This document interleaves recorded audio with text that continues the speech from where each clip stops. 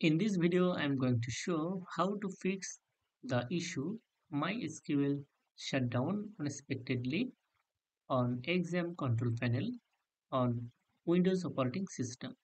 So let's get started. At first, stop the Apache web server from exam control panel and then close this.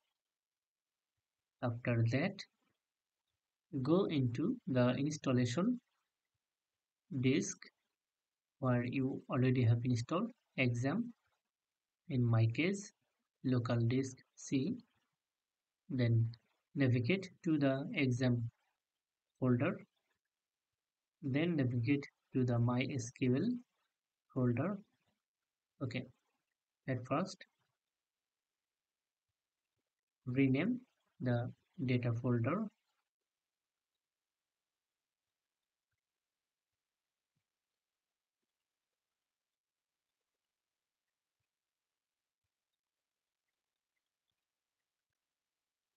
Okay, and then create a new folder and name it data.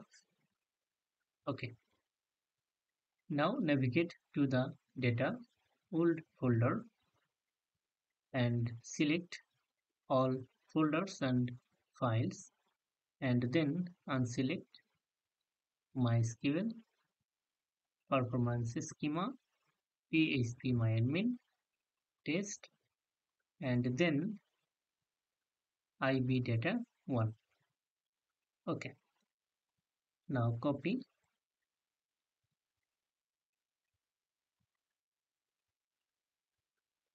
and go back to the data folder and paste here.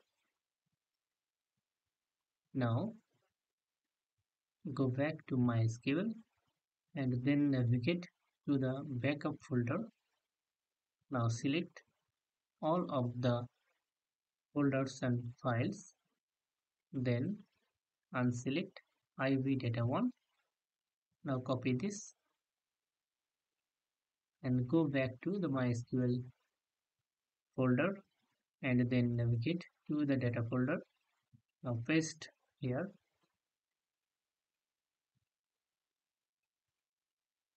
select the replace option. Now open exam control panel. At first start Apache web server and then start MySQL server. That's it. Now you will be able to access the MySQL database from phpMyAdmin.